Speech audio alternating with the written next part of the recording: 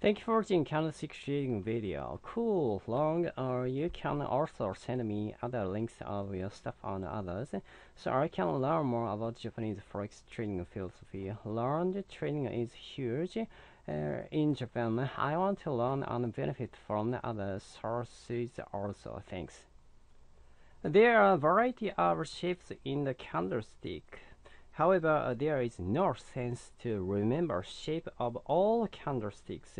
We need to trade with candlesticks essential, open, high, low, close, appearance of the candlesticks, and a variety of circumstances.